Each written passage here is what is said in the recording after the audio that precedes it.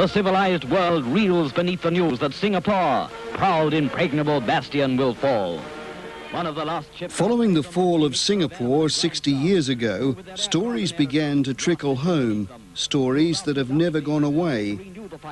It was Australians, and they were pushing the woman off to go into the boat.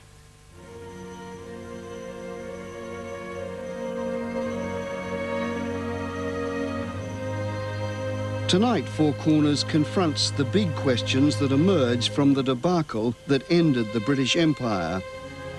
Why were Allied forces so comprehensively defeated, and how much was desertion among Australian troops to blame? I believe the Australians were the first to desert in any great numbers. This British author has named alleged Australian deserters. We go in search of them. So, is it fair to say that you are a self-confessed deserter? No. 60 years on, is the Singapore story still too discomforting? The loss of Singapore means leaving Australia, at that time white Australia, open, naked and vulnerable to the Asiatic hordes who could potentially walk into the big empty land and extinguish European civilization on the Australian continent. I think it was a bad shock that Australia has never really moved away from entirely.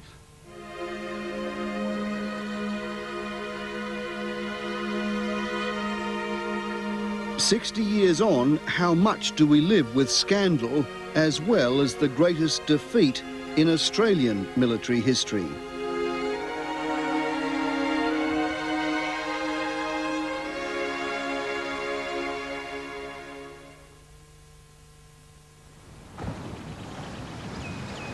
It's a lovely day tomorrow.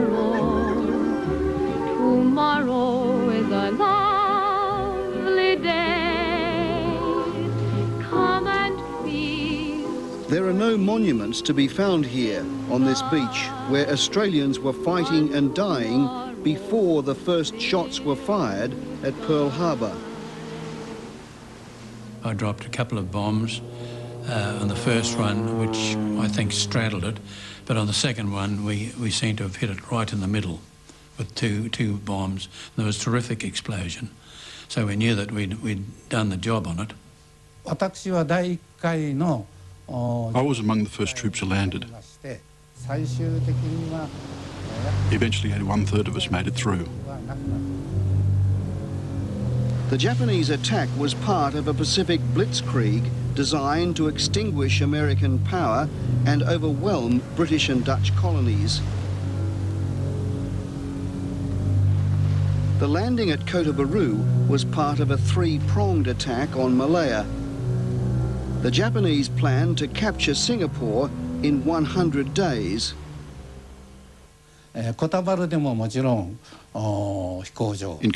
we captured the airport. After we captured the Malayan airports, our fighters would be able to reach Singapore in 5 minutes. I says, for the love of God, I says, infiltrating those thousands. Well, it looked, you know, to me, thousands of them. Columns. And I says, name of God. I says, your boys will never hold this lot up.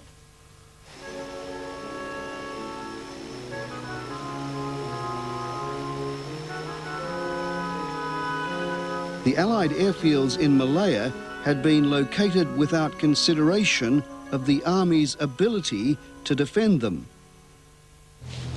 And when the Navy put to sea to meet the Japanese, there was no air force to protect them, struggling to keep up with the British capital ships Prince of Wales and Repulse was the World War I vintage Australian destroyer, Vampire. We couldn't even fire a gun, because the old guns we had on board were lashed up around about 1916, 17, and they only had a 35-degree elevation. And of course, like, it was a waste of time firing them.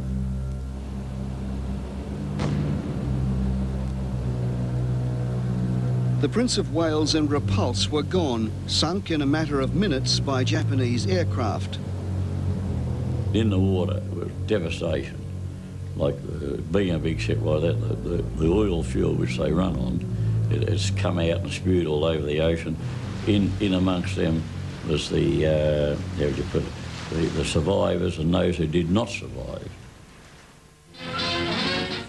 Stronghold, naval base, strategic centre, Singapore is above all one of the ramparts of that freedom for which the British Empire stands. Founded in 1819... 2 days into the war, the much-vaunted Singapore strategy was looking pale. Torpedo carriers, such as smashed the Italian fleet at Taranto, practice in the Straits of Johor. For 10 years, British and Australian propaganda had thundered the might of these outpost defences. Yes, Singapore is well equipped and prepared to deal with anything which may arise in the Far East. And at the same time, I think it fooled a lot of the public. It fooled some politicians who found in that promise the sort of assurance that got them off the hook from thinking more deeply about the very difficult problems of regional defence in this part of the world. The Japanese certainly weren't fooled. They knew very well how pregnable the fortress was. Whitehall and the British government certainly weren't fooled. They knew very well that they were using an image and a myth to try and take the place of substance that wasn't there. And again, to be frank, neither was Canberra.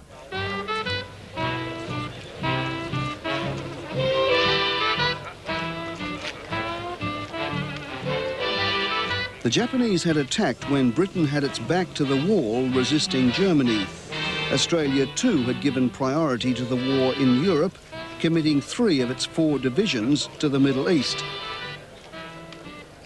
The remaining 8th Division was made up of the best of the rest. Oh, it was made up of absolutely wonderful Australians, which are now almost an extinct race, I think. A lot of country chaps. So absolutely marvellous types of people, just marvellous. 15-year-old Bill Young, orphaned and on the road through a tough depression, was one of many looking for a job. Oh, I remember that first night in the tent. Oh, lovely straw pallet house, you know, and blankets, and you didn't even have to get up till 6 o'clock in the morning, you know.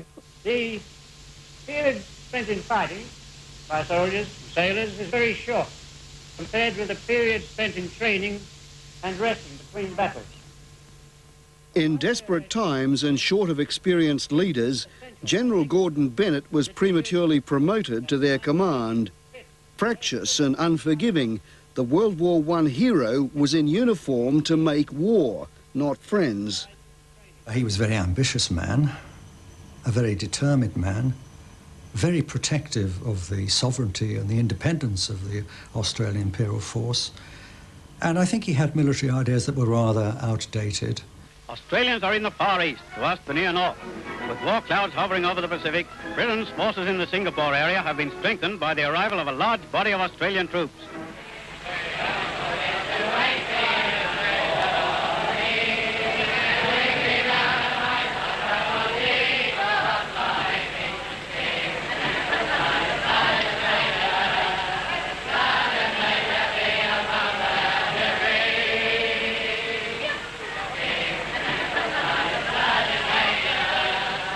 When the ships sailed north, the 8th Division was top-heavy with field hospitals and transport units, and short one of its 3 fighting brigades.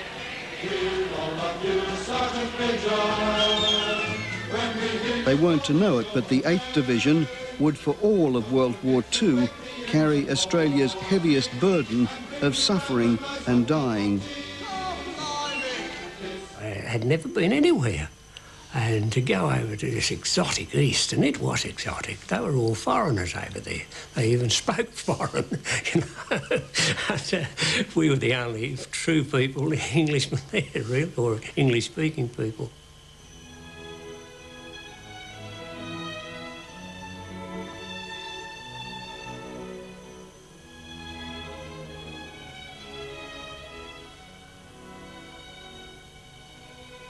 Singapore and Malaya were important economic outposts of the British Empire, but Britain had made little effort to know its colony, the whites living separate lives.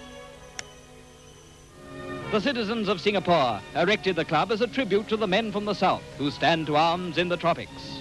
Malaya seeks Behind the propaganda was resentment of the aggressively arrogant Australians.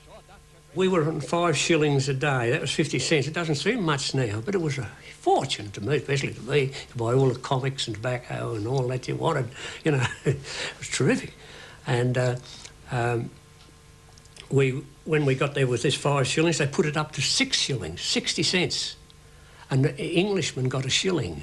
There are also small and probably not very important things, which at the time were very irritating.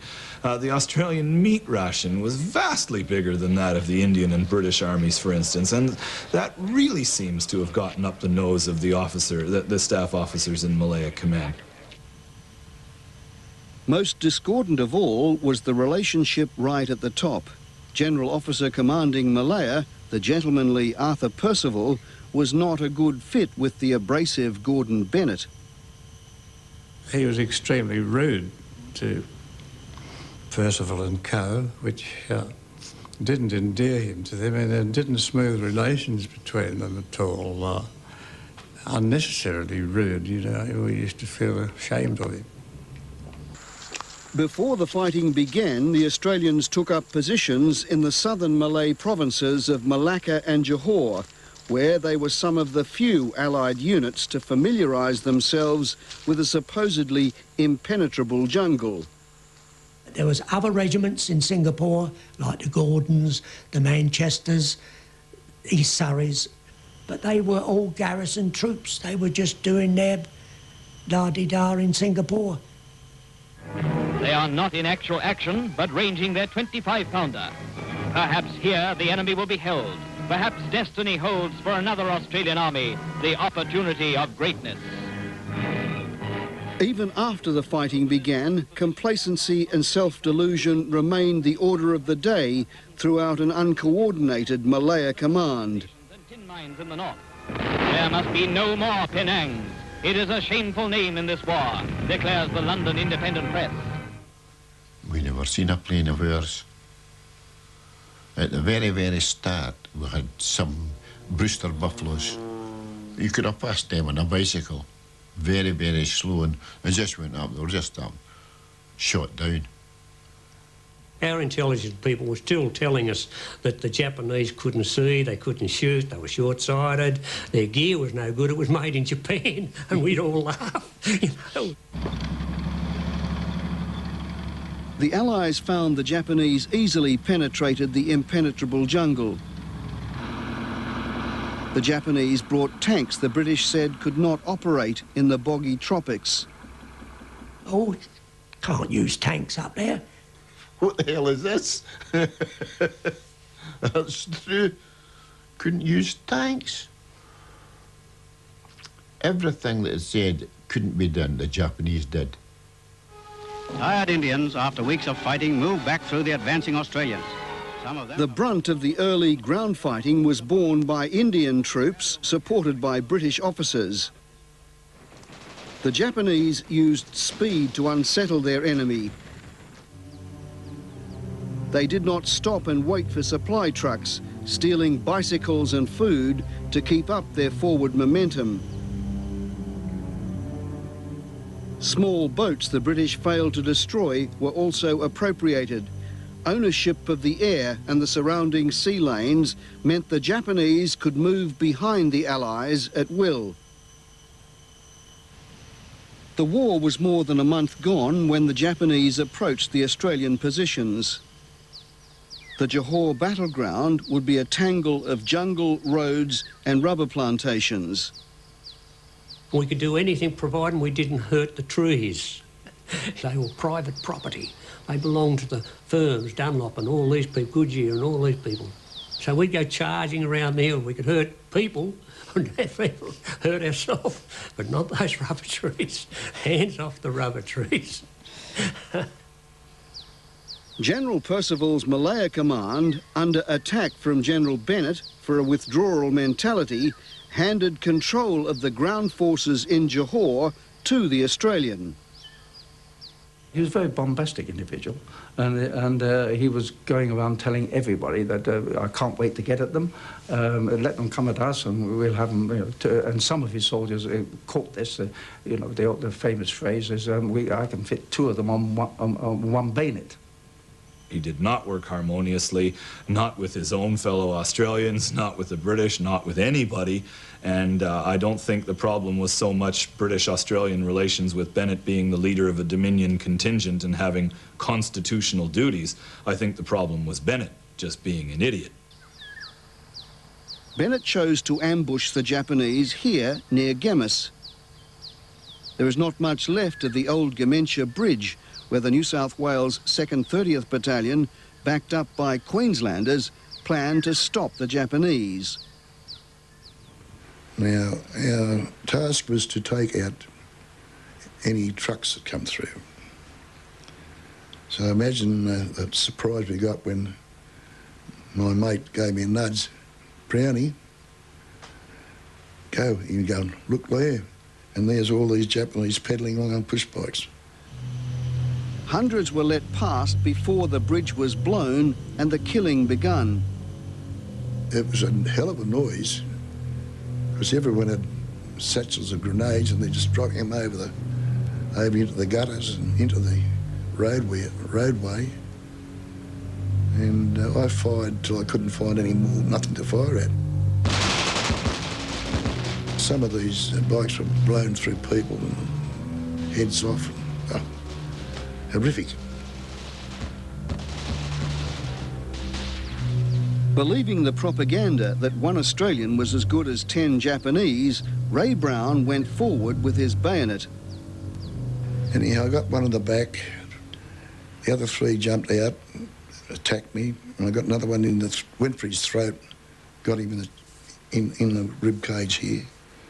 And while I'm trying to kick him off, the other two jumped on me, knocked me into the gutter. And one bloke's trying to throttle me. And this is not very good, Brown, so I felt around and while he's trying to choke me, I'm half blacked out, but I felt, there's his bayonet. And I pulled that out and cut him through the jugular, and he fell on top of me. So I couldn't move. And so the other Japs there's going, stabbing. And I got 22 stab wounds. The ambush here at Gemmis killed many Japanese, but was not the intended success. The rest of the battalion was quite a long way back, and so the Jap tactic, as soon as he met this opposition, found out either side, and streams didn't worry them. They got across them by hook or by crook. More Japanese were soon across the bridge and in front of the Australians, who staged a fighting withdrawal through the rubber plantations. Ray Brown, wounded 22 times, but still breathing, was rescued by retreating comrades.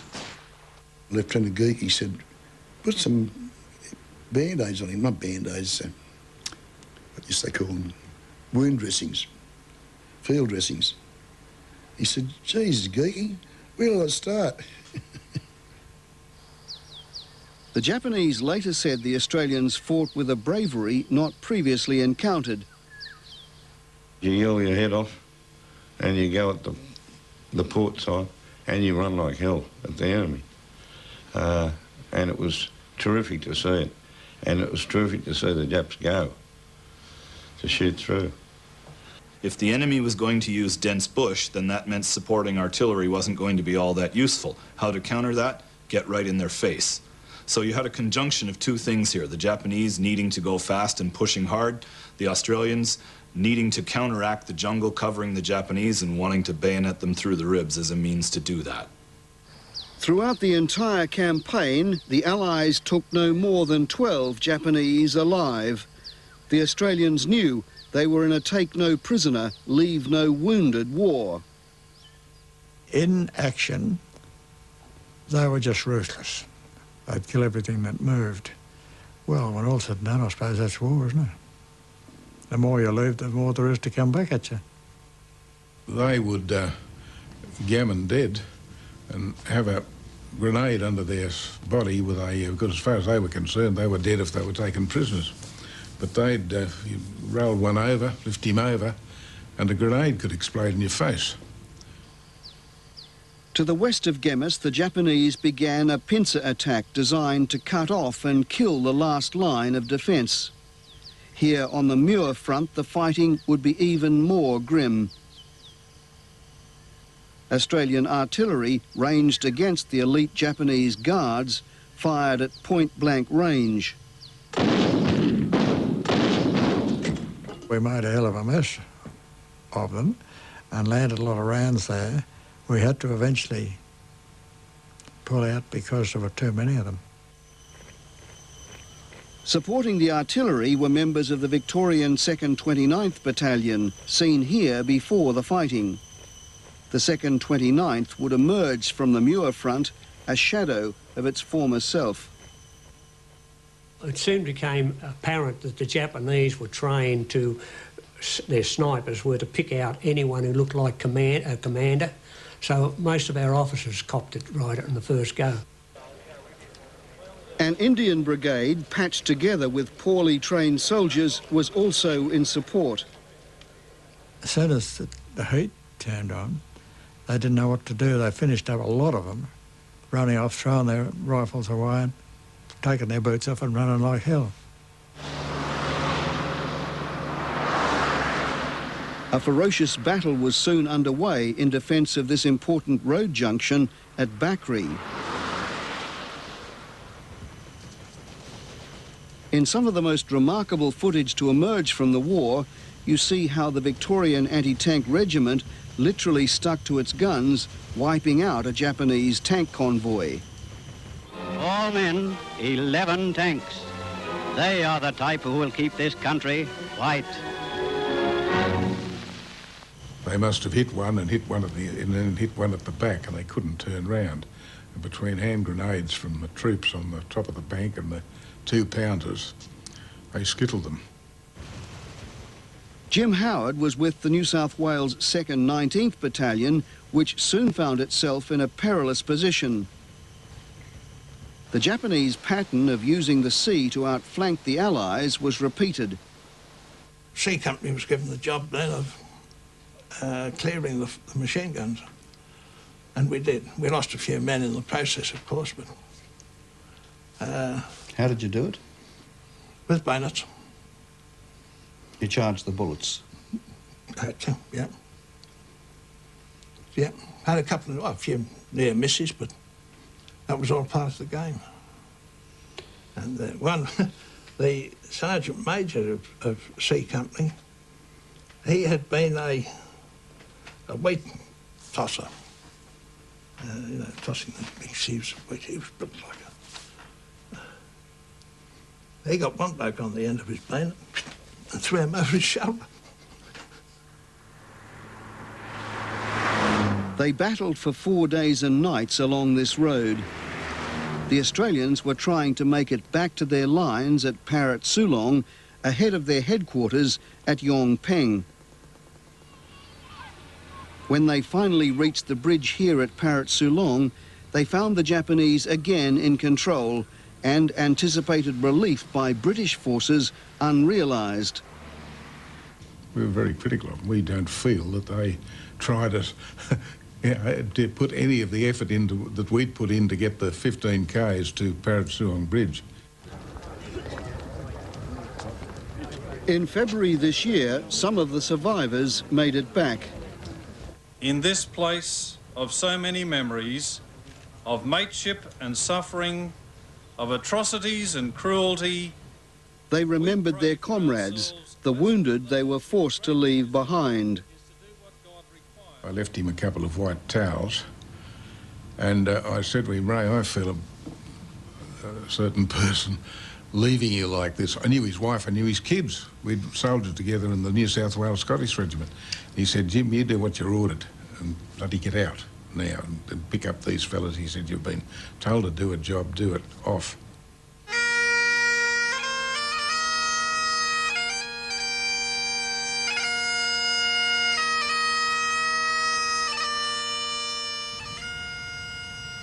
Just behind the tappers' quarters next to the bridge, an estimated 150 Australian and Indian soldiers, the wounded they left behind, were machine-gunned, then burned, some of them while still alive. They shall grow not old, as we who are left grow old. Age will not weary them, nor the years condemn. At the going down of the sun, and in the morning, we will remember them. We will remember them. Lest we forget. Lest we forget. The massacre is not forgotten, nor the accompanying breakout from Parrot Sulong. Through the swamps, the mire and the Japanese, small parties of men, many of them wounded, all of them left to their own initiative, struggled to rejoin the fight. There was 33 in the party that were able to walk after a fashion. I remember one bloke had his heel shot off his right heel. He walked on the ball of his foot for 20-odd miles. We reckoned we were far enough away to light a fire, so we got a bit of dry leaves and stuff, and the only thing we had to cook the rice in was a tin hat, which had been on someone's sweaty head for days. Ripped the inside out of it and poured the rice in, and I often think about the rice cooked in the tin hat and in the swamp. You'll eat anything, won't you, if you're hungry? Colonel Charles Anderson won a Victoria Cross for his fighting withdrawal. Thousands of Allied soldiers narrowly escaped the Japanese trap, and General Bennett escaped a near disaster. A fighting retreat is part of every army manual, but it wasn't in Bennett's book. Or it might have been in his book, but it wasn't in his mind. And so the Australians in Malaya and Singapore were not taught how to retreat. Let's have less of this, we're not taught to retreat, and more of this, what a damn good retreat was conducted indeed. I mean, it's a near miracle that anybody got away from that gauntlet behind Bakri and Parrot Sulong. And one of the best deserved Victoria Crosses that must ever have been awarded went to Colonel Anderson of the 19th, in that he got anybody out alive at all from that mess. With the last natural defences on the Malayan Peninsula gone, the cablegrams between Canberra and London became less polite. We are face to face with the struggle for sheer existence. In one communication, Australian Prime Minister John Curtin complained that a failure to reinforce Singapore amounted to an inexcusable betrayal, despite Australia being party to the original fraud of the Singapore strategy. Now, it seems to me, if you take that line over almost 20 years, it's a bit rich to then come back and say people betrayed us, when you willingly went along with the assumptions that, frankly, were flawed from the very beginning. Canberra and London moved to confront a mounting disaster. 3,000 Australian reinforcements, most of them untrained, were rushed to Singapore, arriving in the last week of January. We had one fella came into our mob, called Bob Bag, I think his name, came from Tasmania, as a matter of fact, and he had been in the army something like 3 or 4 weeks, and he never fired a rifle. He never fired a rifle. When I got to Singapore, I was given a Bren gun, and I knew nothing about a Bren gun. I'd never have fired one in my life. 19-year-old Roy Cornford was one of over 600 reinforcements assigned to the New South Wales 19th Battalion, depleted to a third its full strength after Muir. So there was no morale at all, because we met the blokes who had been trapped at Muir, and when they come back and told us what was going on and how they battled to get back, the Japs were just getting around them and they had to battle through them again to get back. And they said that we'll have no hope of holding them in Singapore. London also responded with too little, too late, sending some aircraft and diverting from the Middle East a division of soldiers kitted for a different war. We were passing wrecked ships. I don't know which they were. We never found out. But it looked a bit menacing as you came in. But, you know, you had a feeling like things are not going to be quite right at this place. On the last day of January 1942, the Allied rear guard withdrew to Singapore Island, blowing a hole in the causeway behind them, cutting off their own main water supply. Upon arrival on the island, weary Australians were astonished to discover defences along the northern shoreline had not been prepared. They were not able to lay mines or dig trenches in what amounted to a tidal swamp. The story goes that the governor had put the kibosh on putting up barbed wire entanglements and defences, but because it would have been bad for the morale of the civilian population. Bad for morale. It was bad for our morale when it was started, and we never had the stuff to go with the men. In February this year, a party of international historians gathered on the same shoreline. Die and die well, and take a long time doing so. Stand and fight in place, and buy time for Malaya Command to realize that this is the main attack, that the all... After 60 years, the questions of what went wrong and who was to blame continue to raise hackles, particularly between the British and Australians. For Australia, I'm always struck by the emotional difference in the reaction of the two nations to this. For those British individuals who were personally involved in the fall of Singapore, well, of course, this is always a defining moment in their lives. But for the rest of the nation, it's always seemed to me, as a Canadian watching my two imperial cousins, that it matters far more to you Australians as a nation. To you, it was the near north. To the British, it was the far east. The Australians were given this section of the northwestern shoreline to defend, where the Straits of Johor narrow to 500 metres. Fresher British forces were concentrated more on the other side of the causeway. I think Percival must accept some of the blame here. I mean, the story we hear is that Wavell said the Japanese attack would be on the northwest of the island. Percival thought it would be on the northeast, and ultimately disposed the larger part of his forces there.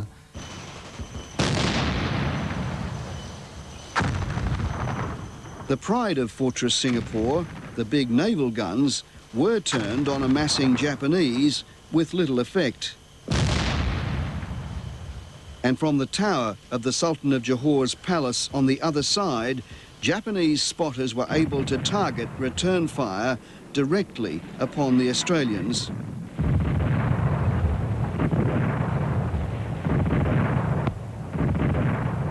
It came in curtains, the curtain of fire, and then it lifted about 20 yards, another curtain of fire come down. This went on all for 18 hours.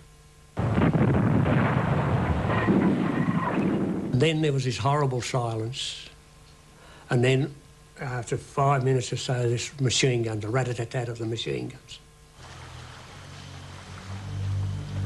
On the night of February 8, 1942, 13,000 Japanese soldiers crossed in the first wave. Spread out along 15 kilometres opposing them were around 3,000 Australian combat troops, many of them the inexperienced reinforcements. Well, the Japs run into us and they started babbling in Japanese, and then they realised that we were Japanese, and then they started to run, and all the men threw themselves on the ground and fired at them. That's when I fired one magazine of the Bren gun. We just stormed into the enemy and went on a rampage. A little mate of mine, he's Spanish. He's dead now. And he was running with his team of blokes, like when they said, we got to withdraw, pull out. And he turned to the bloke on the train and says, Jesus, there's millions of the bastards, you know, and this bloke would go, here's the Jap. He was running with a team of Japs.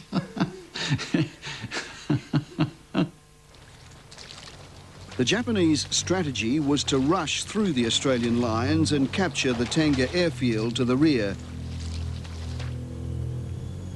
The Japanese lost heavily, with 1,000 casualties alone in Masao Maeda's division.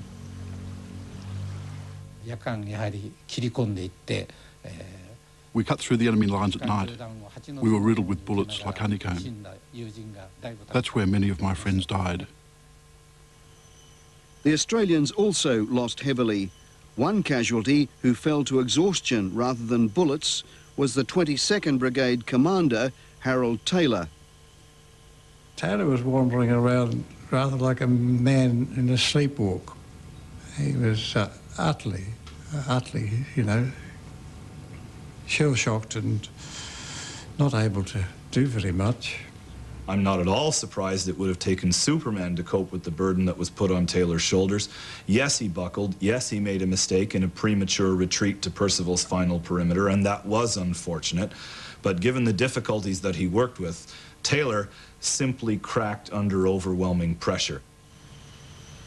Criticism of Australian leadership is not confined to Bennett and Taylor. Brigadier Duncan Maxwell was also condemned for withdrawing his troops from their vital defence of the causeway. I think Maxwell certainly didn't believe, and we know that from his interview with Percival, that the island should be fought for. He thought it was all lost, and that we might as well give up at that point. While the Australians bore the brunt of the assault, they were but a small component of the Allied forces on the island. Opposing approximately 30,000 attacking Japanese were around 85,000 Allied troops. A very large proportion of them support troops, such as postal units, the mobile bath, field bakeries and the like. Still others were never brought to bear on the conflict. Our lot, we were just wandering about there. They kind of said we're going to have to fight, give you all this kind of talk. We're going to fight to the death. There's no Dunkirk. There's nobody going to rescue you. So take as many as you can with you before you go. It's all heroic stuff, you know. And we're in this big cellar, and we barricaded it, sandbagged it, made it a pillbox type. But with all weapons there, but you didn't know who to shoot at. Meanwhile, Australians cut off from their units were trying to make it back to safety. We had no officers, no nothing. There was probably 15 or 20 of us, but there was, I wouldn't say there was even anybody above a private. The mob we were following went straight out, and they put a bayonet charge on. I lost my rifle and bayonet when I was swimming the river. Someone opened up with a machine gun, and I went down the bottom. I lost my tin hat with all my wallet and my money and everything and my rifle. But it wasn't hard to pick up another rifle. There was dead blokes laying everywhere. And, but there was no bayonet with it. So I went in a bayonet charge without a bayonet.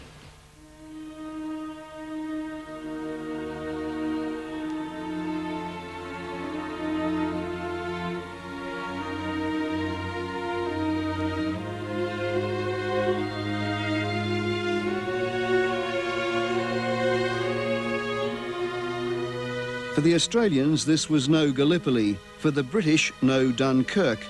With no hope of relief, the fight went on, but by the third day, it was no longer a cohesive defence. There was a whole line of military trucks with Australian soldiers, young men, totally bewildered, and one of them offered me his rifle, says, take it.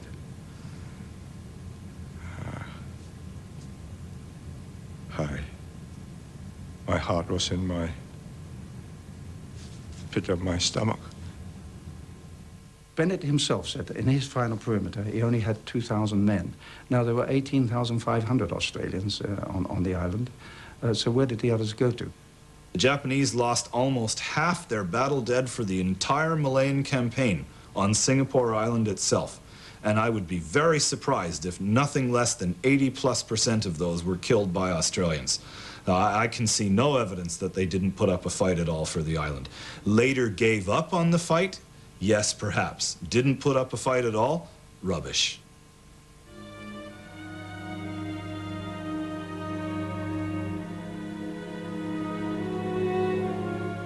With the Japanese advance came a creeping spread of chaos and tragedy. The nurses were ordered to leave the hospitals ahead of Japanese massacres, particularly of the local Chinese population. The last evacuation ship would leave on Friday, the 13th of February. In the preceding days, there was mayhem along the waterfront. There was thousands and thousands of Australians roaming about and looting. We could hardly get into them at all. And when we got down to the docks, to the ship, God, they were at the gangway and could hardly get them down off the gangway. When we got to the dock gates, there were a crowd of Aussies round there arguing with the red caps, let us in, you know, but there was also English blokes and others, all in a similar boat, all looking for a way out. You couldn't blame them. The Aussies were more open about it. They were shouting like typical Australian. You know. Our lads were standing there and thought, well, if they go in, we'll go with them.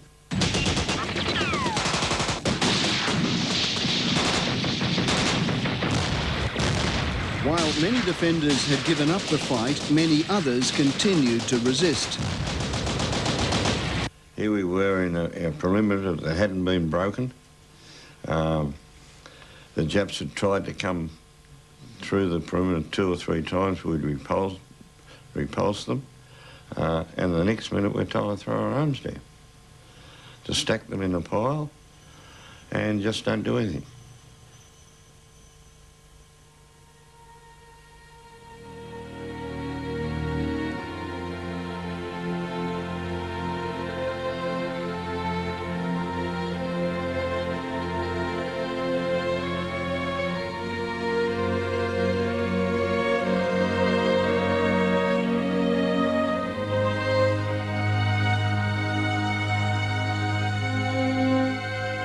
One week after the Japanese began their invasion of the island, 1 month ahead of schedule, Singapore fell, and so too an unaccustomed silence. I think my first thought was, blimey, I've survived. The one question I think that probably stood out even on that first night of surrender, what will our people back home think? A lot of them sat down and were crying. And I was crying myself, actually.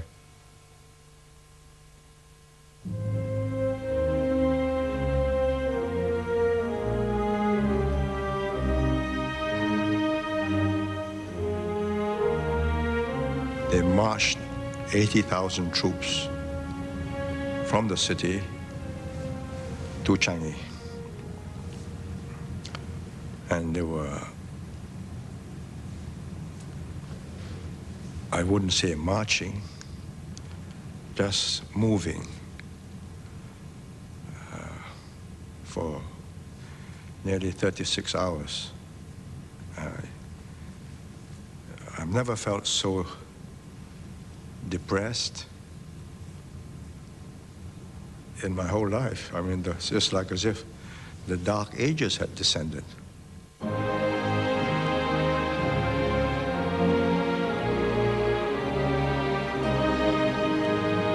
The battle was over, but the war of words went on. Supreme Commander of the region, Archibald Wavell, produced a report in 1942 which, for the sake of imperial relations, was kept secret for 50 years. Within it, there is scathing commentary of the Australians. General Bennett's 1944 account of why Singapore fell, in turn, laid significant blame on the British. More recently, British author Peter Elphick has joined the half-century-old argument, finding that desertion, particularly among Australians, played a big part in the ultimate collapse.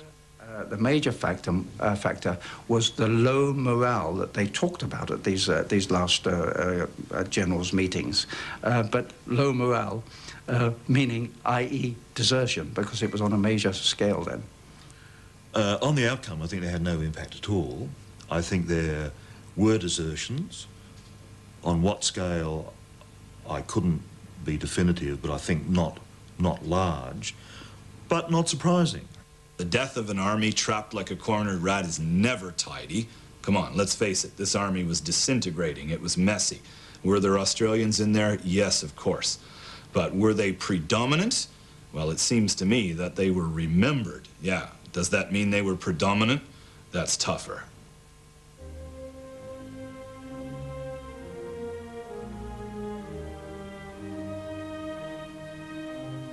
Over 1,000 of the 18,000 Australians in Singapore did get out in the last days.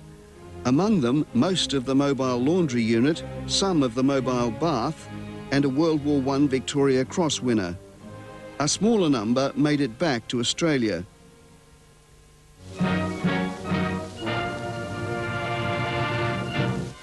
Many thought that there was much else the renowned Australian leader might have said. But in war, there are many things that are better left unsaid. I'm not here to answer criticisms as to how or why I came back to Australia. Prominent among these was General Bennett, who escaped directly following the surrender. I saw a report signed by 2 British officers who had just come from behind the Japanese lines and who had seen a number of our Australian prisoners at that time. And they stated very definitely that the Australian prisoners who were being held by the Japanese were being very well treated indeed. He gave his men an express order on the evening of February 15th that nobody was to leave their position, and then he rounded up a few of his cronies and did so himself.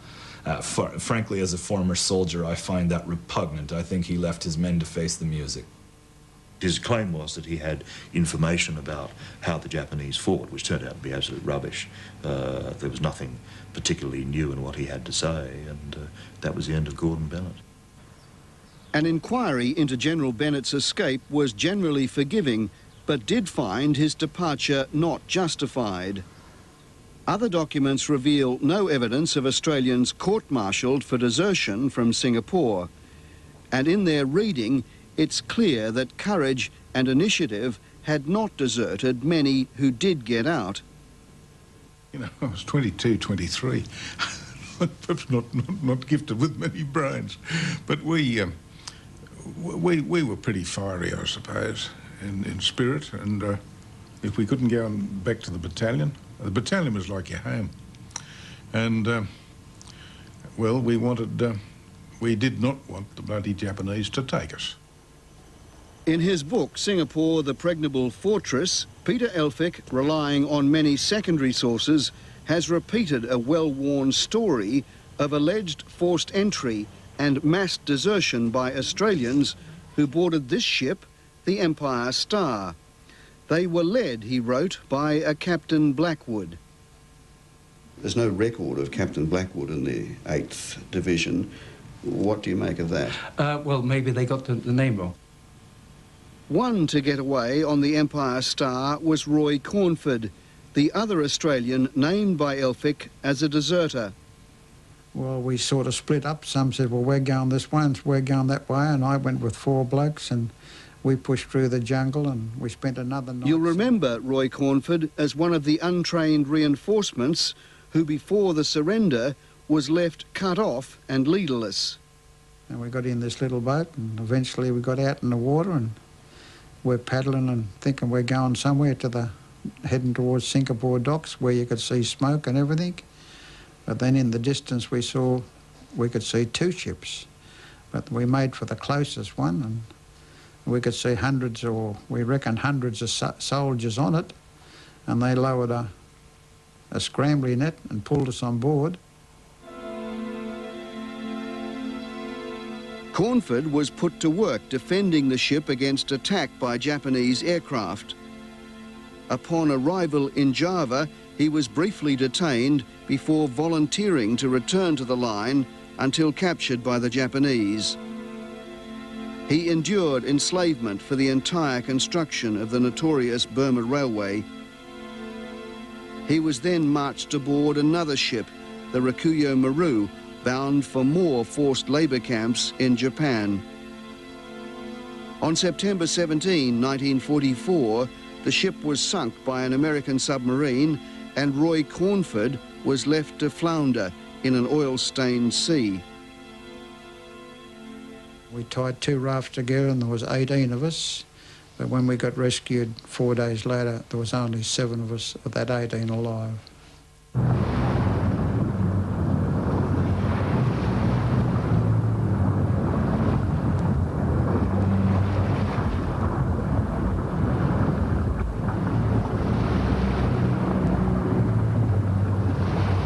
Remarkably, an American cameraman was there in the middle of the ocean to film the rescue.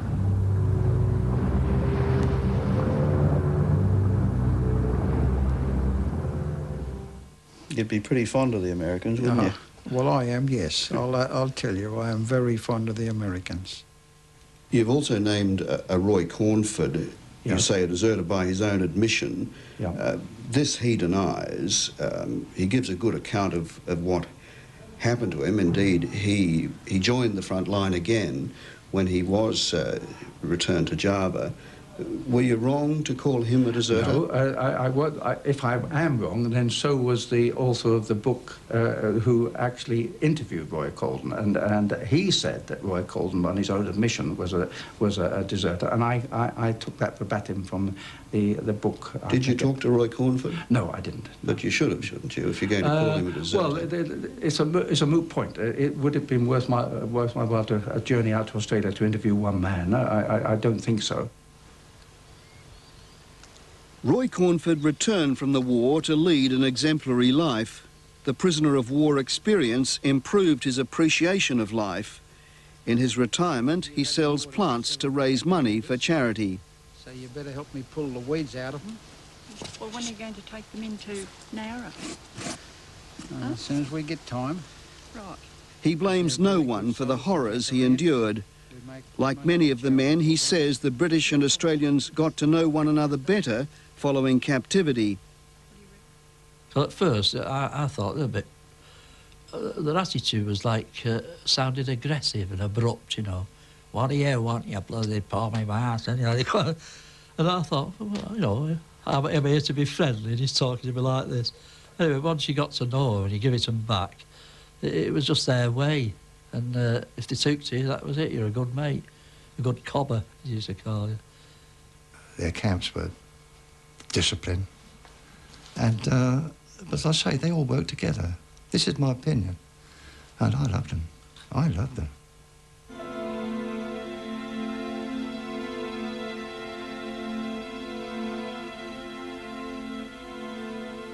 There is no doubt some Australian soldiers did desert the fighting in Singapore 60 years ago. There is no doubt there was a breakdown of order in those last chaotic days when British and Australian leadership failed. Not surprising, considering this was a battle lost by our leaders before the soldiers arrived.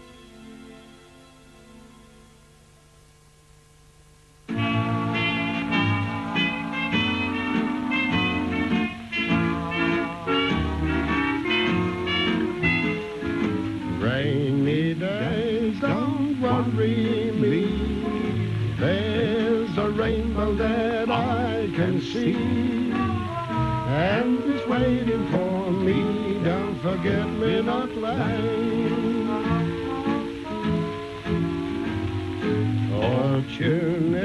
So to blame the men, to blame the victims, is cruel and absurd. Australian casualties through all of the fighting were by far the highest. The nature of the fighting was such that in the space of a month, they experienced more intense combat than many soldiers did through an entire war. And for these men, there was no time to learn, no second chance. Their story of 3.5 years captivity went on to eclipse the story of their war. 60 years on, in their final years, it is worth remembering they were fighters before they were prisoners. Just thank people and once you've met, they will never forget, don't forget me not Lane. Rainy days don't a rainbow that I can see, and it's waiting for me down Forget-Me-Not Lane. Fortune never comes that way. I'll keep singing a song each day, keeping troubles away down Forget-Me-Not Way.